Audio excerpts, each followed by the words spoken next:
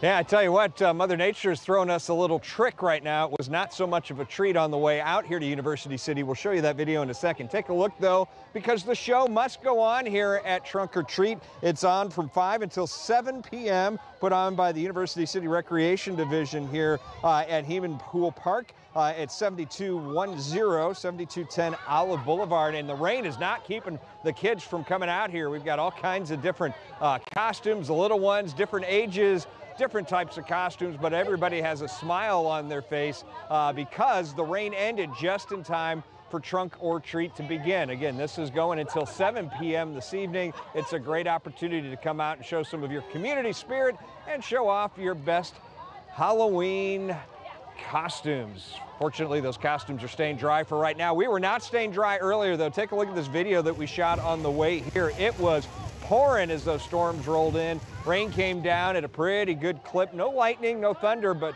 we did get some standing water that ended up creating some high water spots in some of the roads where, as the cars went through, there could have been some hydroplaning. So a wet drive out here, wet evening commute as that storm came through. But again, now the rain has moved out, and actually moving in is the colder air. Temperatures have started to fall. It got up to a high of a record high today of 85 degrees. Now those temperatures are beginning to fall.